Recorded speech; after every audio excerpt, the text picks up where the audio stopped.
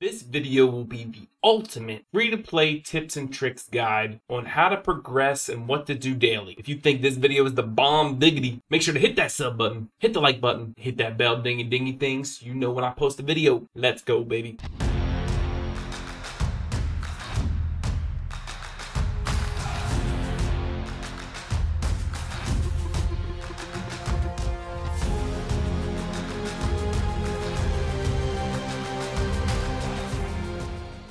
Alright, I think I finally fixed my microphone, so you should hear me loud and proud. Now, this game can be overwhelming to some people because there is a lot to do, especially daily. I'm going to give you the easiest, straightforward way to get everything done while progressing and having a goal. And really, it's just like reading a book going from the left all the way over to the right. First and foremost, let's start with your dailies, which is at the top left. Daily challenges, make sure to get every single one of them done. Daily rewards that you should not miss out on, they're very easy. You can literally hit go from here, but I'm going to show you a very easy way to do it. Just go through the menu, which is at the top right. Before we go through all this, once you're done with your dailies every day, push the story as much as possible. You want to get as far in the story as possible. This will unlock all the dungeons, everything else, all the rewards. Because then when you're done that story, you can move on to the other hero that you haven't chosen yet, which for me would be the tank or the healer. And then you can get more rewards doing their story as well. Okay, start with Cairos dungeon. It should be the first thing you do every day. If you're not working on a specific element, just do Hall of Magic. All of your heroes are going to need a ton of magic essence to awaken all the way to the max. 4 stars take even more. And if you're working on a 5-star, you're going to be doing it for a while. So if all else fails, do Hall of Magic. TOA is next, Trial of Ascension. Every day, just try one floor. Or if you want, you can do the auto progress function until you are at hard stop. If you guys didn't know, if you enter it and there's a little button here next to battle start and you can actually consecutively climb the tower. Next is Path of Growth. Now for Path of Growth, all of the entries are for not individual dungeons, it's all the same for each 3. So you can't do 6 of each one. So you really need a goal and what you want to accomplish for that day. If you're trying to level up your monsters, do Path of Training and always do the Path of Training bonus for the day. Your goal is to at least get to level 11 because once you get to a level 11, it drops bonus shards for a nat 5. But don't ever not do the bonus because the bonus will drop rainbow mons and like all this other bonus stuff. Just don't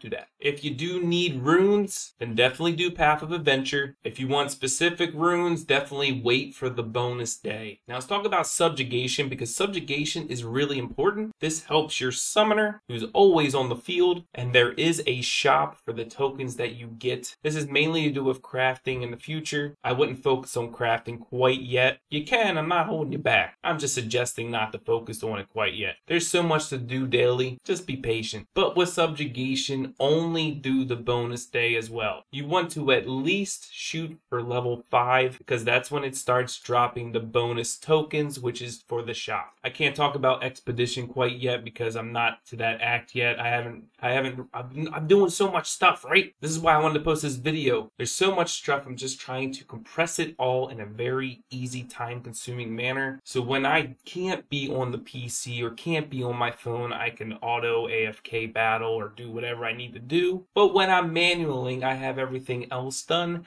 Then I can do manual stuff like pushing the story. Yeah, it's kind of auto, but it's you gotta be clicking there. You gotta be there, right? And also what I want to talk about next is party dungeon. Make sure to do your raids and rifts daily. You have 1 entry on each one. Even the ones that don't really seem like the rewards are worth it. Like for example, for the first raid, Reed Hill, still do it because you get 15 Breath of Life. Every little thing adds up. It'll take like a minute, right? Let's talk about Arena. Free to play Arena. Early game. Do not focus on a defense. We are here just for the shop points. If you look at my defense, I have me and I have 1 monster, and that's because I want to lose. I want to stay at a low rank. And the reason I want to do that is because so I can just do quick battles non-stop. Quick battle is once you have way more combat power than the other person, quick battle will come up and you can do a quick battle and it's just instant. Free to play, you're not going to compete high rank. I wouldn't even try for a long time until until you get some stuff done in the shop, because that's what we want to do, is farm the shop. In the shop, which is at the bottom right here, what you want to do weekly is for sure get the Devilmon. The Devilmon will do a skill up for a Nat 5. I would only save them for Nat 5s and only focus on one Nat 5 at a time for free to play. Come on, if you're free to play, you've been playing free to play games for a long time. Also, side note, if you have Devilmons and you're leveling up some skills for some Nat 3 or Nat 4, when you hit auto select, make sure it's not your Devilmon. That would be a big no-no. From what I can see, you can't like lock it or anything like that. So if you feed a Devilmon, I feel so bad for you. That's why I'm here to tell you, don't do it. I know I'm gonna do it. I swear to God, I know I am going to do it at least once, maybe even twice in the same sit-down session. Once you get the Devilmon, what you can do next is really just save until the next week.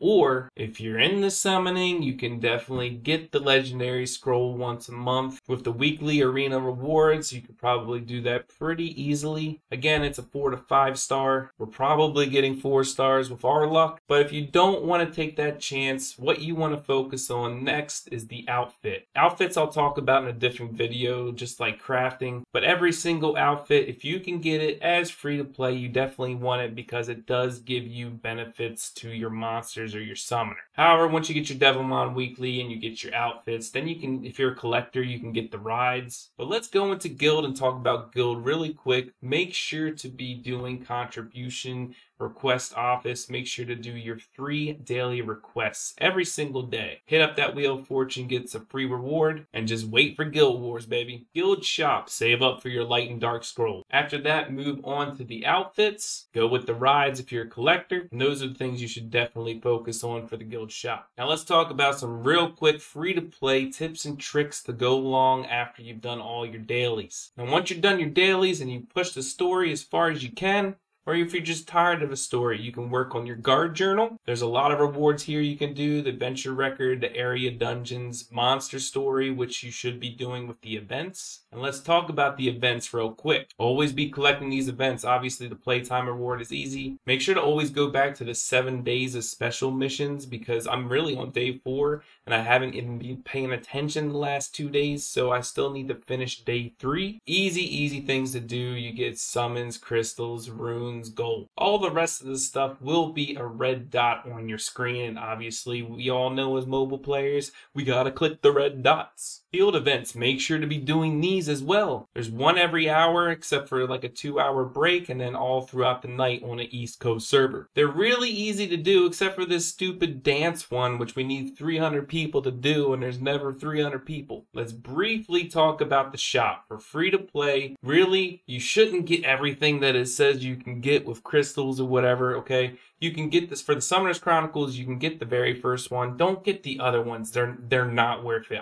The amount of crystals you got to spend on it, it's not worth it. I would not spend the crystals on this growth ticket package and the dungeon ticket package. You spend 500 crystals for 12 growth of tickets, which is literally 12 entries. Same with the Essence dungeon, it's 12 tickets for 500 crystals. I don't necessarily think that's worth it. The first refresh is really 50 crystals and you get 3 entries. I don't think you really need to technically do all these refreshes all the time. There's other things to do in the game to get rewards and to progress. The bag expansions definitely get both of these, package 1 and package 2. The game gives you tons of crystals. Speaking of crystals, only use crystals and refreshes. Do not use the crystals to summon. You're free to play, you should know this. Always get your daily free gift. In currency, don't ever buy gold. And until you're really doing like professions and crafting a ton, the only thing I suggest getting on this is the Chaos Essence chest. I think it's 200 crystals if I remember. I can't remember, but it's 50 materials for awakening. This saves a ton of time. And because Cairos is on a limited entry,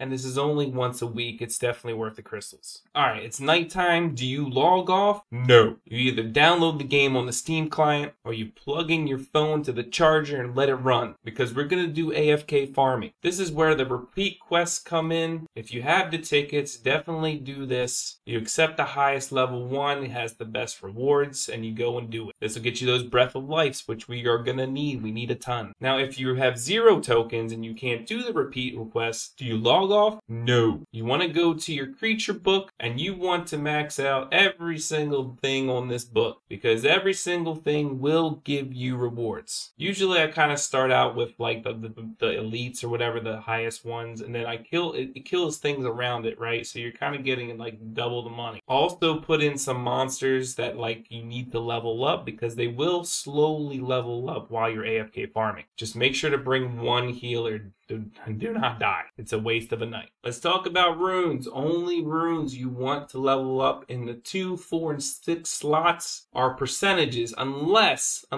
it's in the slot 2 when it's attack speed. That is a good rune. Anything with a percent is a good rune. In 1, 3, and 5, just make sure to have decent substats, not the flat stats. Depending on your progression, if you're just starting off and only have 1-star runes, don't even level them up. Just make sure that they have the set of 2 or the set of 4. Once you have 2-star runes, then you can level them up to +6 at the most. 3 stars you can go to +9, 4 stars you can go to +12, and only if it's 5-star and above, then you can start doing +15. Just make sure they're good runes with good substats. Did you finally get a 4-star that you wanted and you want to focus on? Make sure to hit up Altar's Blessing before you summon. If you hit that up, you can then select a nat 4 that you want to try to target. The monsters in the Blessing will have an increased summoning rate. Last but not least, exchange pieces. This is very important. For the 1-star and 2-star pieces, only do 3-star Rabomon. 3-star Rabomon help evolve your 3-star monsters. As free to play, we're going to have a lot more 3-star monsters than anybody else that pays in this game. If you're not really focused on evolving monsters, or you don't have enough Breath of Lives, then use the 1 or 2 pieces on the Breath of Lives. For the 3-star pieces, only do it on the 4-star Rabomon. You could use it on the Breath of Life, but honestly, 4-star and 5-star resources are very hard to come by for free to play. Let the 1-star and the 2-star pieces be used for the Breath of Lives if you need it. Save all your 3-star pieces for the 4-star Rainbowmon. And for the 4-star pieces, only the 5-star Rainbowmon. I wouldn't even use 5-star pieces on anything except for skill ups. You have every single element of every single 5-star: fire, water, wind, dark, light, and you don't need those shards anymore, then use it on the Rainbowmon. And that is the end of the ultimate free-to-play guide, tips and tricks, daily routine. I hope this helps. And if you like this video, make sure to hit that sub button, hit the like button, hit that bell dingy dingy thing. I'll see you in the next one. Peace!